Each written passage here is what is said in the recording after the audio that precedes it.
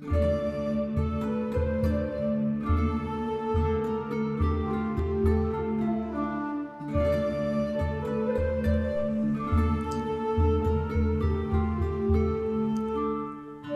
name Oscar is a very popular name known around the world today,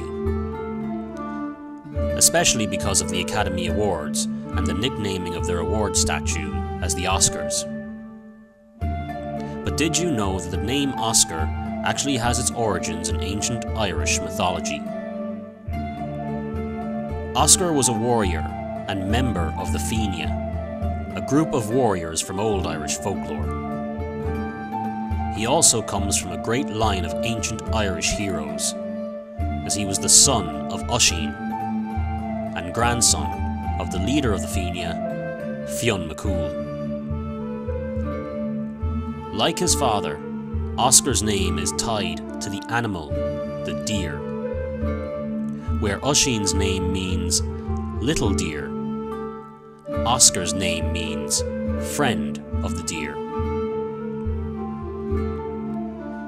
Oscar was said to be of the strongest and fiercest of the Fenia warriors.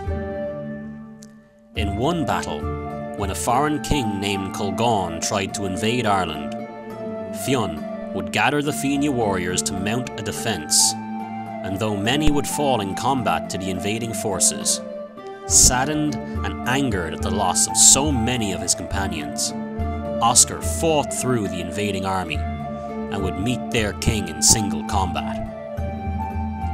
After a long and bloody battle, Oscar killed Colgan, and with the loss of the invading king, the tide of the battle turned in favour of the Fenia, and the invading army fled back to the seas.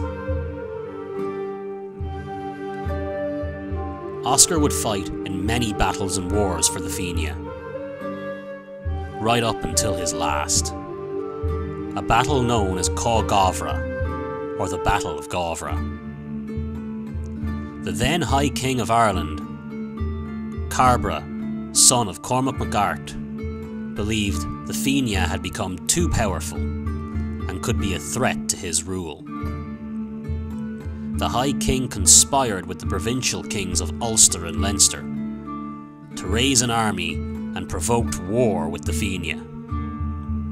Munster would be the only province to support the Fenia for the bloody war that would follow. Even with this extra support, the Fenia would find themselves heavily outnumbered.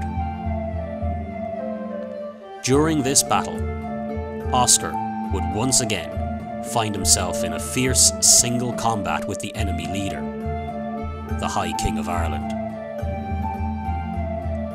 Eventually, Oscar would fell and kill the king, however, not without having taken a mortal wound of his own.